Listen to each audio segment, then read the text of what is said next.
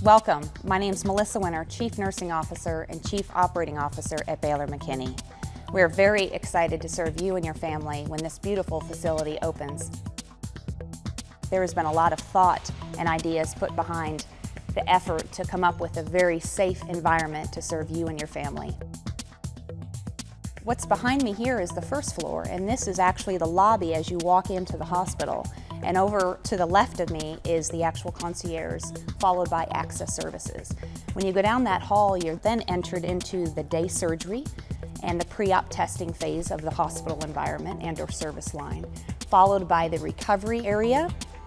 We also have our 5 operating rooms, which will eventually be 6 more in future expansion, followed by cath lab, electrophysiology, invasive radiology, and then as you turn yourself around the corner, you go into our full service emergency department. We also have in the kind of center of all of this first floor, the imaging department. MRI, cardiac CT, vascular, echo, stress testing, all of those services will be provided here on the first floor.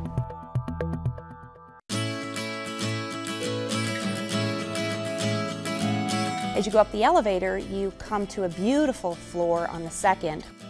On this floor, you'll find what is very different for Baylor, and it's actually the first hospital in Baylor to have individual neo-intensive care unit, or NICU, rooms. There's 8 beautiful rooms to really think about the family and the patient in mind. As you go around the unit up on the second floor, we'll have our labor and delivery rooms. We have 8 rooms of those, followed by 8 antepartum, 16 postpartum, a fabulous nursery unit that can hold up to about 12 to 16 babies. And then kind of in the center of it all is our operating rooms for our C-section suites. As you go up one more floor, you're really into the third floor, which is all of your inpatient beds. There's 48 inpatient beds, which will consist of pretty much any service for any patient will be housed up there, from telemetry to oncology services, orthopedic, you name it, those type of patients will be housed up on that unit as well.